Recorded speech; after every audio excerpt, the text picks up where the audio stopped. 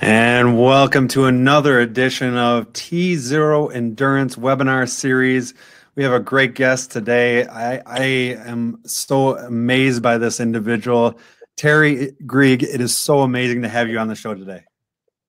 Well, it's great to be here, and it's good to speak with you again, Rob. It's been quite a while.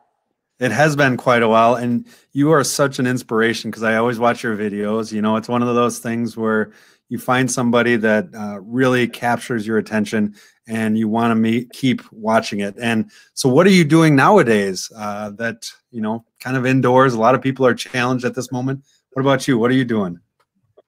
Well, I've been actually really pretty fortunate. I've been doing quite a bit of training or working out indoors, but also we only had our parks closed for a little bit, so I've been able to bike ride quite a bit outside, mainly solo, and then running outside too. But I love to swim, so I'm really kind of missing being able to go to the pool. I can understand that, but you know, it's interesting because you are a very positive person, and we'll get into the amazing things you have. But how do you stay positive in these challenging times? I mean, the things that you've gone through that we'll talk about, but how do you stay positive? What can you give for a message for those people that are going, I was going to do my first half Ironman or my first Ironman, and now it's done. What do I do? What would you say to those people? Well, I think the most important thing is your attitude. And so for me, I always say it's an attitude of gratitude. And I try and make a list of things to be grateful for. So, whether it's still being able to, have two hands, two arms, two legs, two eyes, that type of thing, just down to the very, basics to still being able to, who would have thought that we would have to be grateful that we can run outside? Right. That might not even be something that we could go do. So I like to, if I start getting kind of down in the dumps or that, woe is me, poor is me, I really look back and start making a gratitude list. That's a fantastic way of putting it. And now you have a lot of perseverance and dedication because going back to your story, so in 2008, you went for a qualifying spot. You wanted to get a qualifying spot at Ironman Louisville for Kona, right? And you missed it by 5 minutes. What did you feel Correct. like Yeah. after that, after you missed that? Right. Well, that was the very first Ironman that I ever did, and so I had no idea that I would kind of be that good. It was a really hot day, and the woman in front of me, the fourth place woman, qualified, rolled down to fourth place, and I was fifth. And I had all these crazy thoughts, like, oh my gosh, like I literally wore a Speedo to swim in the Ohio River. I mean, really was like. I could tell you all the things that you shouldn't do. I did that particular race. So, I love it. so then I thought, oh well, shoot, I got to go back and try this again. And so in 2009, I went back and tried, and I knew my training hadn't been going. I just didn't feel great, and Right. it ended up then 2 weeks after I finished the Ironman Louisville, and I was 10 minutes slower. But the weather conditions were much better, so people really had better times. And yeah, I 2 weeks later I found out I was really 10 minutes slower. 2 weeks later, I found out that I had stage 4 colorectal cancer. So yeah, It's crazy. And at that point, they gave you a 6% chance of survival and a 2-year timetable. the 5-year survival rate was 6%. Is at that time is what it was. Wow. Yeah. What was your mindset? What goes through your mind at that time to even move forward? Well, initially, when I got the phone call that it had, I mean, I had no idea. I had been a nurse for 20 years, but I hadn't practiced in quite a while.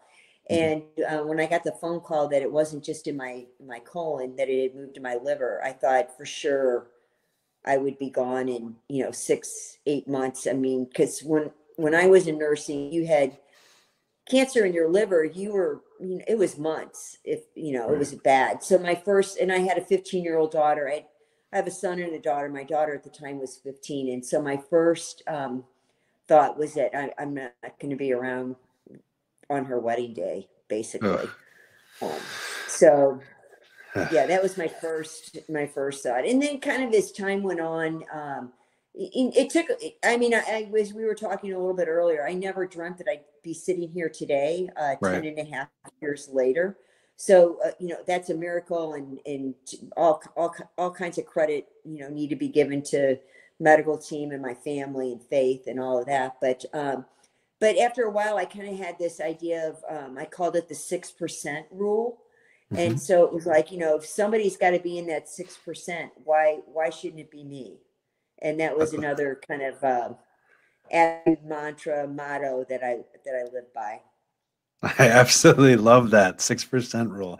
I love it. And then, so you took it as, a challenge against, you wanted to be in that 6%, but then you didn't want to just survive it. You wanted to thrive after you survived it, because you took on Ironman Kona, one of the toughest courses there is known to Ironman courses or triathlons. And you trained through getting chemotherapy. Mm-hmm. Mm-hmm. What was So, that like? well, so the first year was spent with radiation and chemo and surgeries, and then the second year, of course, Kona takes place in October, and the July before October. So I was diagnosed in 2009, summer of 2011. I sent an email, my story into Ironman, asking for an inspirational slot, because I thought I never ever gave up that dream of going to Kona.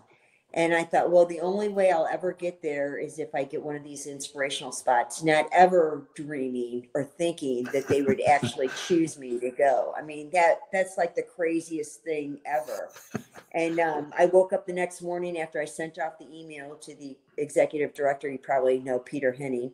Yep. And Peter responded back to me the next morning, and I couldn't believe it. I was like, no way.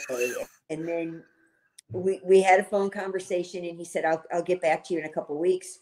Only for me to really find out that he had to make sure that what I was telling him was true. I guess they get, have had bogus stories come through and that type of thing. Oh, So, wow. so I talked with my medical team, and I trained through chemo. I did the race on chemo. It was maintenance chemo. It wasn't the really heavy guns, but maintenance chemo. But it's chemo, though. It's not Chemo. goo or Yeah. salts. Right. And I think, at the time I was probably the first athlete to actually do the event while on chemotherapy, which kind of made it a little bit different.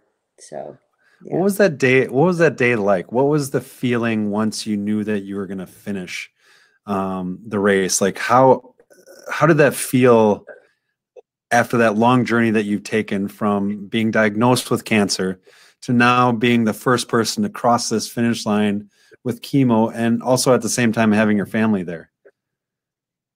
Excuse me. So, I always say I wish everybody could have that experience, that everybody could have that finish line and be able to cross it. And I think, it's something that you almost cannot describe. So for me, about 3 miles out before you take I call it the U, before you end up coming back to the finish line, and you can hear Mike Riley announcing. And I thought, oh my gosh, I knew I knew at that point I literally was going to finish. I mean, that's kind of always, that was the goal, was to finish. It wasn't about the time or that type of thing. And coming down the finishing chute, how many thousands of people are lined up, and I glance over to my left, and I see 3 of my 4 nieces and my great nephew, and I just broke into tears. I mean, it was and the whole section did this ugly cry. I had about 40 family friends there, and I had these special T-shirts made, and I put "Powered by Hope" because I wanted people on the course to know, friends and family, they could see each other, and so that was, to me, that was amazing, that I found my family, just not very 200 meters into the finishing chute. And then, you know, you're thinking to yourself, oh, and the camera crew, the Texas camera crew, I even said to them, you know, man, when I come across that finish line, I want to do something really cool. And so they kind of gave me these ideas, and you know, I'm thinking about it. And my friend even like is like, okay, make sure you take all your reflective stuff off, you know, your lit necklaces and wristbands, and I hit that finish line, and I mean, I don't even, I see today what I did when I crossed it, but it was nothing like what, you know, what the Texas crew said, oh, you should do this or do that, or, you know, and it was just this overwhelming feeling of accomplishment, of joy, of cancer doesn't have me, I have cancer. And this gratitude to my family and my friends and my medical team that believed and gave me really the chance to fulfill this kind of crazy dream that I had. So It's amazing. And you talk about hope, and I love your foundation. Your foundation is just a fabulous foundation powered by hope. And the word hope stands for how ordinary people endure. Tell me more about Powered by Hope. What does it entail? So when I finished Kona, and lots of people heard about it, and I got to go on talk shows and do all kinds of really cool stuff. And it was very important was that I wanted to raise awareness for colorectal cancer, because it was the one cancer that nobody wanted to talk about. They think if you're a woman and you're in your 40s that it must be breast cancer. Right. And 2 weeks after I was diagnosed with stage 4 colon cancer, both my sisters went and had colonoscopies. One had precancerous polyps, and my other sister was diagnosed with stage 3 colon cancer. So I saved my sister's life right away. So a lot of what I did was about raising awareness around colon cancer. And I don't know, people, they wanted to hear my story. So I kind of ended up with this crazy idea about hope and being powered by hope. And that really, when you hear the words you have cancer, that is the greatest race of your life. And I thought, what if I had this medal, a medal of hope, like I wish I don't have one to show you, but literally like a medal that we win or that we are given at the end of the race, a race that we do. But right. What if I gave those to people when they've been diagnosed with cancer? And it would serve as a reminder to them to not give up hope, that this is a big, long, you know, the Ironman of all Ironman races, but to never give up. And it symbolized hope that one day that we would find a cure for cancer, but really the hope of how do we live and make the most of every day that we have here on this earth. Yeah. And so that's kind of how my foundation came to be. So we have 3 pillars. The first is the inspirational pillar, which is about giving the medals and the coins of courage to people that are in the fight. Recognition, where we recognize healthcare workers that work strictly with oncology patients, anywhere from a housekeeper to a receptionist to a physician or nurse who goes above and beyond and gives to them. And then our third is community, which is really kind of my biggest pillar now. And it's about it's giving back to the community. But what we've done really well is we've probably raised over $2 million for cancer research locally in St. Louis. So, and we do that by fielding teams at different events, whether it be a 5K or a bike ride or something along that line. So that is so awesome. I don't know, that type of thing. So I love it. And people can go to terigriege.com and find out more. You also have a fantastic book that is on there. Same verbiage, powered by hope, that people can go on and read about your story. I think it's just a fantastic read that people should go on there and get. And then also on that site in the store, they have those medals. So that if you have a loved one who's going through a cancer battle and needs that little hope, you can go on there and get one for them as well. I love that.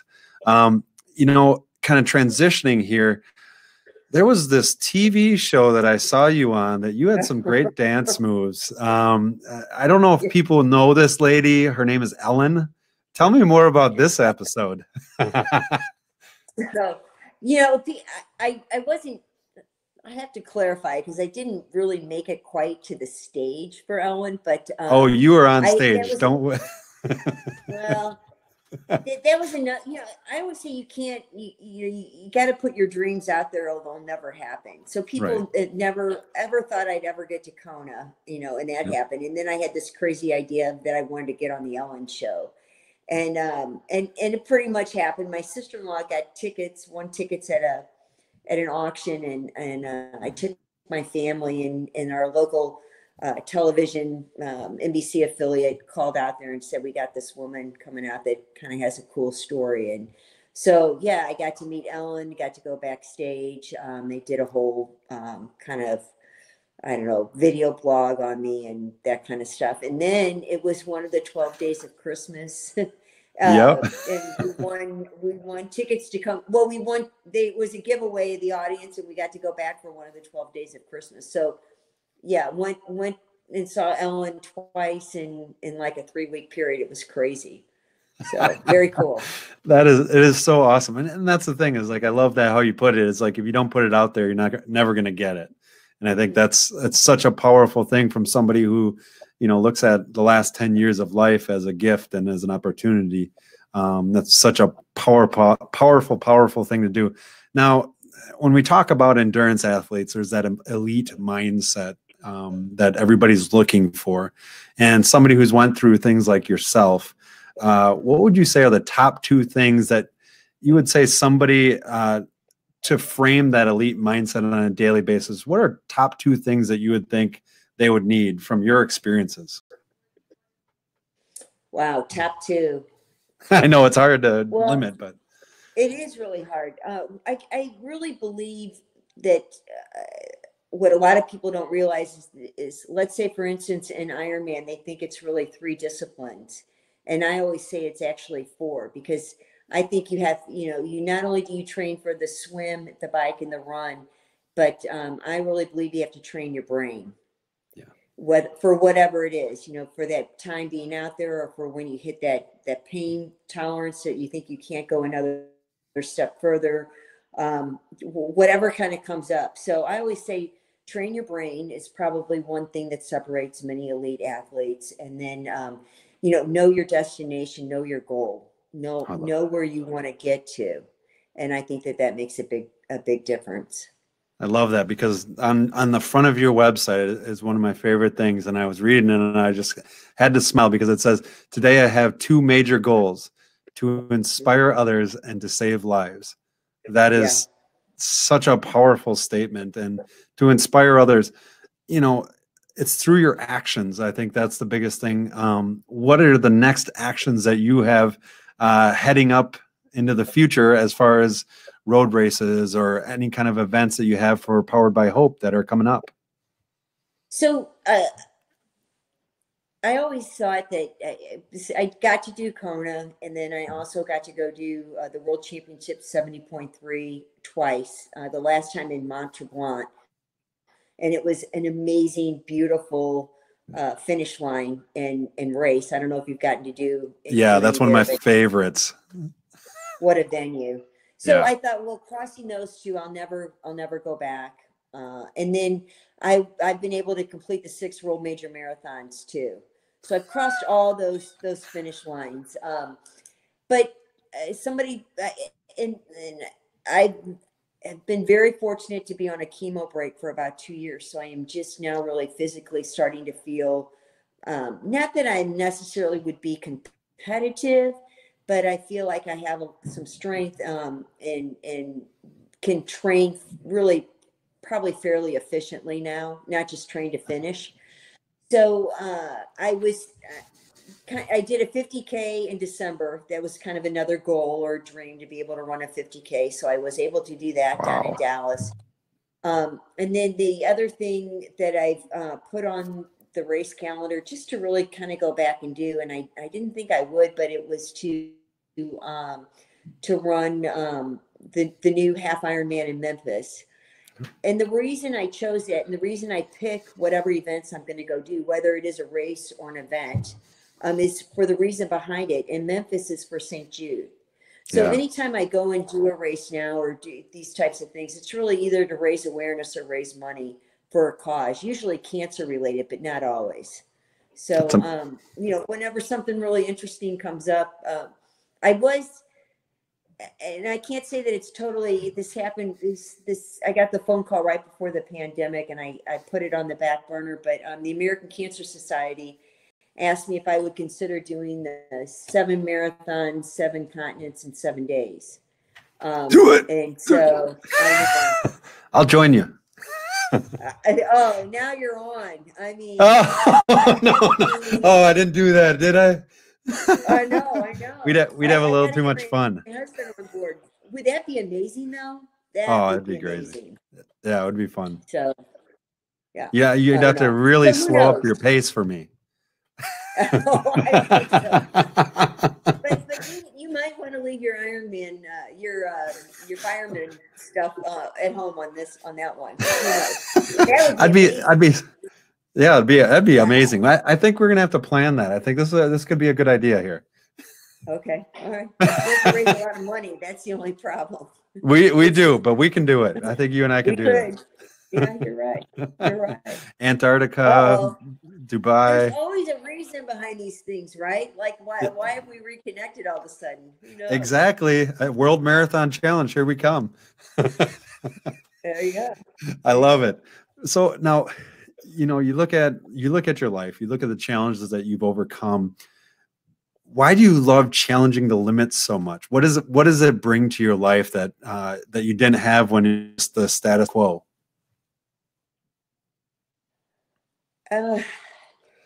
So I'm actually in recovery. I'm a recovering alcoholic. I have 27 years of sobriety. Congratulations. Sobriety. I celebrated in March. So honestly, and the only reason I bring that up is because I think it's kind of in my DNA that if 1 is good, 12 is better, or 112 miles or whatever. I have just always been one of these, even as a kid, always wanted to push my body mentally to the limit, whether it was in a good way or unfortunately a bad way. And so I think, this kind of craziness and wanting to go the distance now, I mean, you kind of substitute, I think, one thing for another. And this happens to be my substitution, I guess. It's a good substitution, and you're creating this impact in other people's lives, like you said, inspiring others and actually saving lives by, you said $2 million. That's no small amount or small fee. Yeah. So, wanted to end it with, what would be your advice for those individuals in this challenging time, because we all have those dark moments, and you have given so much great advice. What would be that last parting shot that you'd want people to remember to take forward? Well, so you'd sent me kind of some questions that you would maybe kind of roll into as we were talking today. And one of them was, do you have a favorite quote? And so I would probably roll this quote into to ending this. And it actually, the person that I would quote is Diana Nyad, when she swam from Cuba to Miami, and she came up out of the water after 103 miles and like 50 plus hours of continuous, swimming. And you remember how her face was just all swollen, and she, can you imagine walking out of that water? She physically had to walk out of the water with no help at all. And she held up 3 fingers, and she wanted the world to know 3 things. And I think that they apply to, whatever experience, whether, today we're sitting in this middle of a pandemic. But she said 3 things. Number 1 is, you're never too old. And I like to say you're never too young to achieve your dream or your goal. She said, number 2, never alone. That she didn't swim through that ocean and get through the sharks and do all that without, people planning these and studying the water and the weather and, nutritionists and all that, coaching, all those types of things. So never alone. And number 3, she said, never, ever, ever give up. Wow. So that would be my closing statement to everybody. Teri, it has been such a pleasure reconnecting with you. You are such an inspiration. If you want to find out more about Teri, go to terigriege.com. You can get her book, Powered by Hope, or find out more about her fantastic foundation that is just changing lives and creating an impact. So thank you so much, Teri, for being on today. Thanks for giving me the opportunity. Stay well. Nope. Hey, thank you very much. And thanks for joining us, everybody. You can go to iwishIwasracing.com to find out who's on the schedule for next time. And we'll see you again.